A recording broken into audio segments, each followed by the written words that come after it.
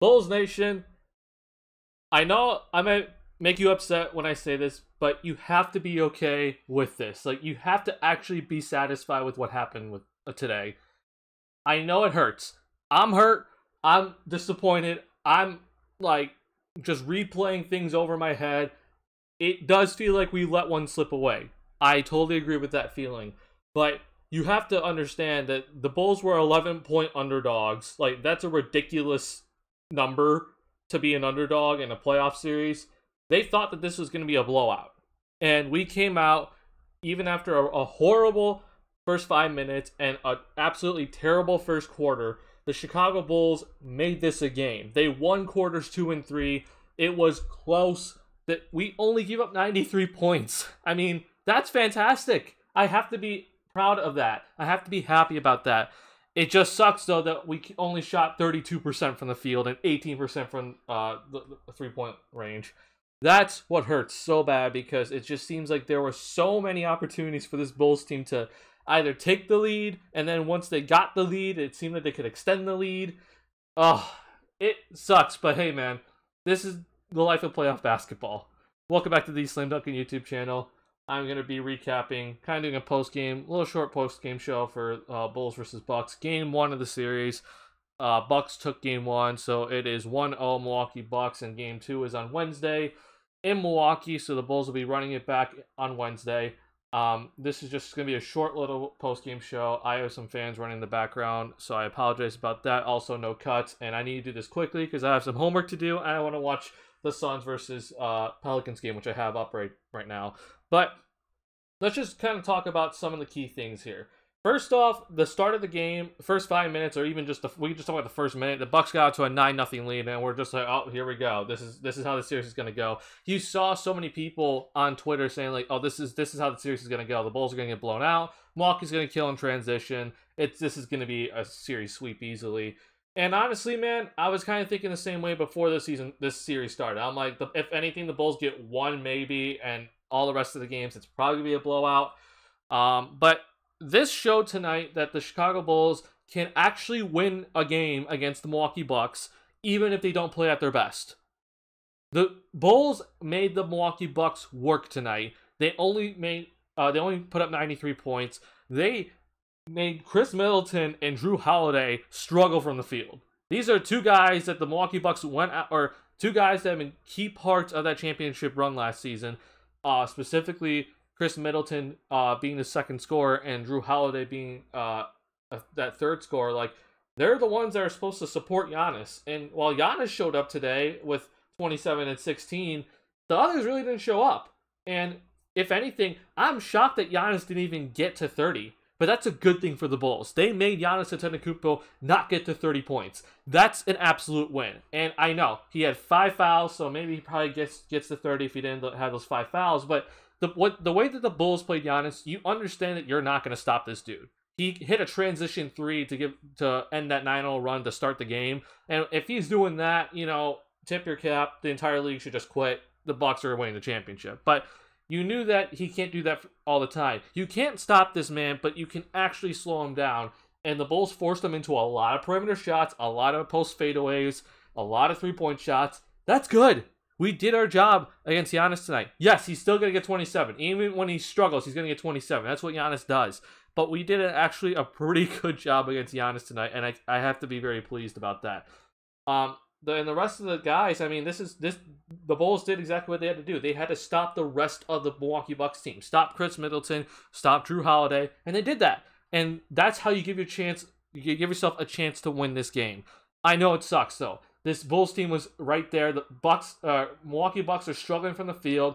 They have 21 turnovers in this game. Giannis has 5 fouls. Is not having the best of game, but he still has 5 fouls, and he's out of the game for a decent amount of time. The other two All-Stars for this Bucks team are struggling from the field. It seems like this is the game to get. And honestly, the Bulls probably should have gotten this game. But I think this just shows you that this Milwaukee Bucks team is the championship, or is the reigning champions, and obviously have a lot of experience, and this Bulls team is new to this. A lot of guys have not played in a playoff game, like Zach LaVine, but even like guys that have played in a playoff game, like Nikola Vucevic, they haven't played a lot. So a lot of guys out there, IL, Kobe, P. Will, never been in a playoff game before. And you saw the lack of experience, and I think that was honestly the difference down the stretch. It just honestly was. Um, I want to talk quickly about the defense, and then I want to show some stuff in the box scores because there is some pretty eye-opening things, I'll just say, about the box score here.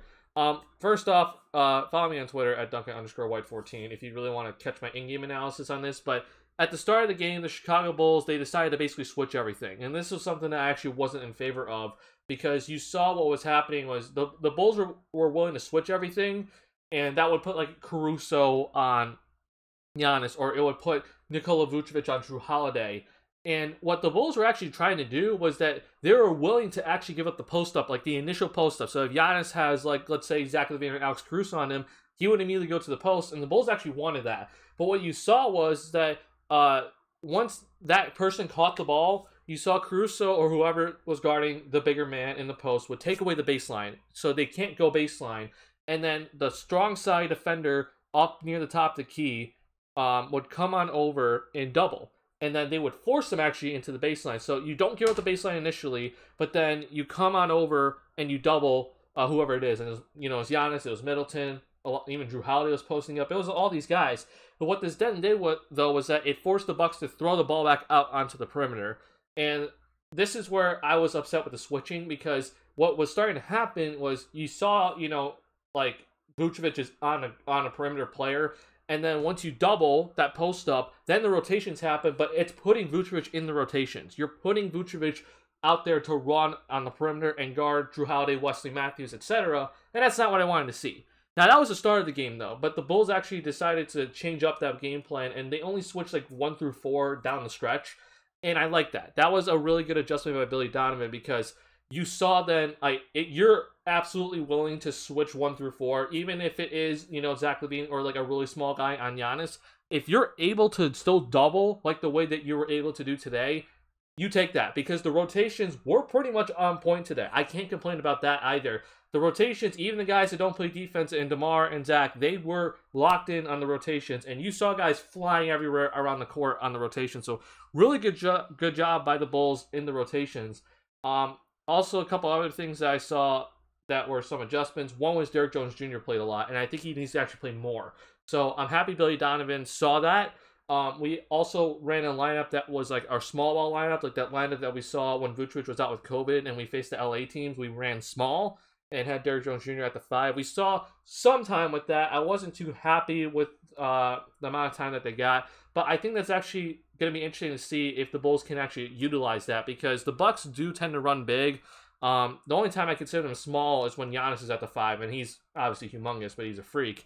But when there's Bobby Portis out there or Brook Lopez out there, you can actually take advantage of this Bucks team by going small and running fast. If you get that ball and run out, those guys like Portis and Brook Lopez, they can't keep up with the smaller lineup. And I think the Bulls missed a lot of transition opportunities because, like I said before, 21 turnovers for the Milwaukee Bucks. The Bulls only had 11, so good job by them. But 21 turnovers, you need to take advantage. And I thought the Bulls were just playing a little too slow in transition today. I understand that you don't want to turn the ball back over, and I think that might have been what Donovan was thinking today.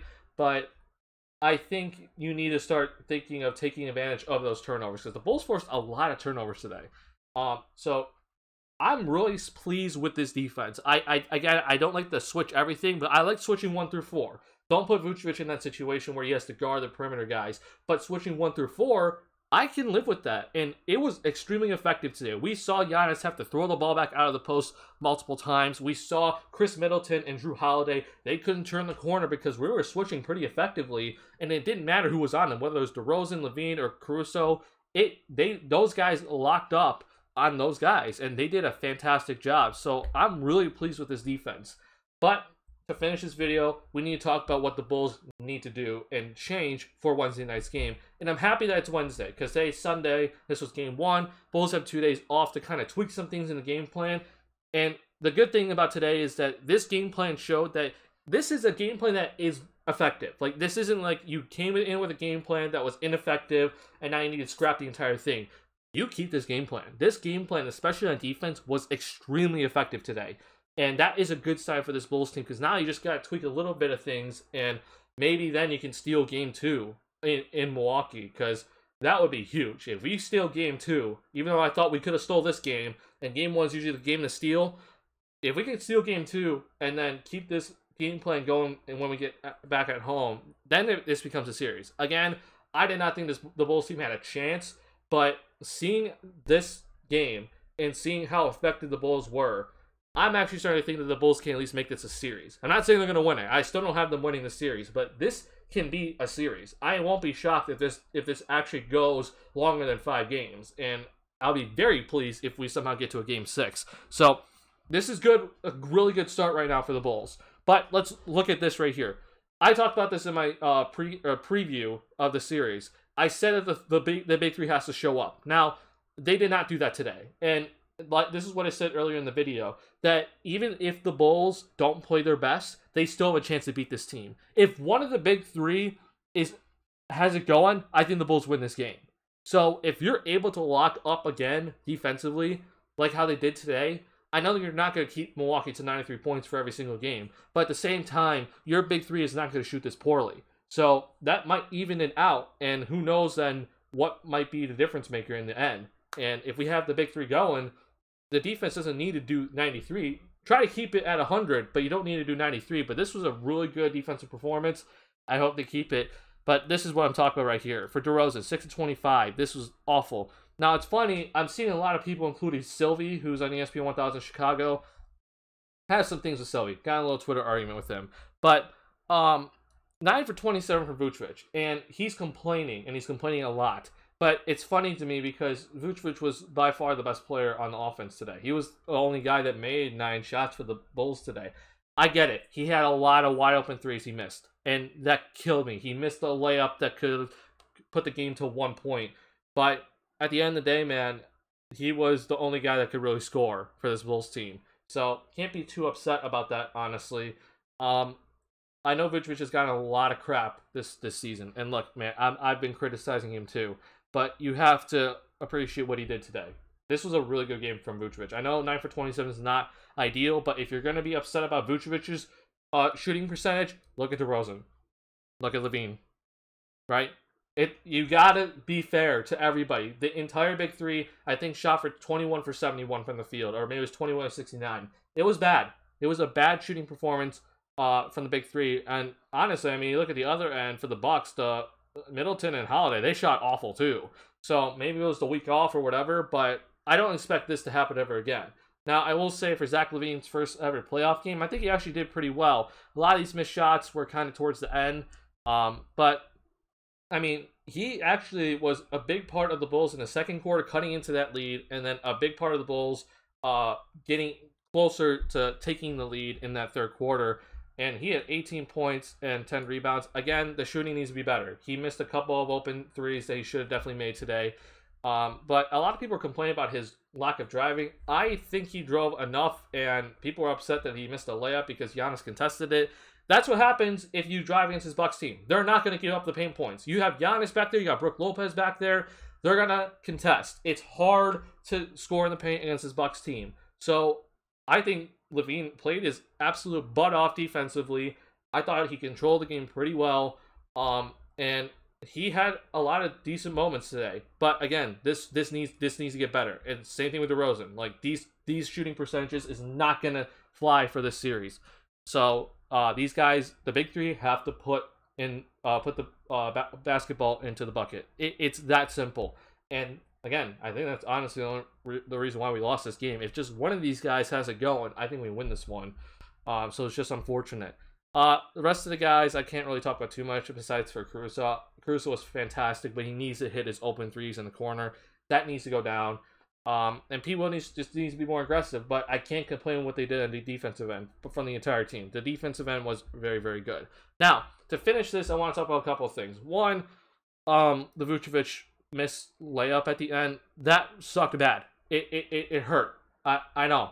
But we have to understand that, you know, you got basically what you wanted out of that, and you can't really ask for much more. He just has to convert. I know it hurts. But let's talk about this right here. This is something that a lot of people are kind of like upset about, that Zach took that shot with 29 seconds left. But I don't have the play brought up here. I might make a video about this later. But people that are upset about that shot, I don't think understood what was really happening. Now, this is, again, my opinion. You have every right to disagree with me on this. But Zach took a 3 with 29.7 seconds left. And a lot of people were pissed. They're just like, what the hell was that? And I get it. To be honest, I wasn't too happy with the shot selection either. But people were saying that Zach took the shot too early.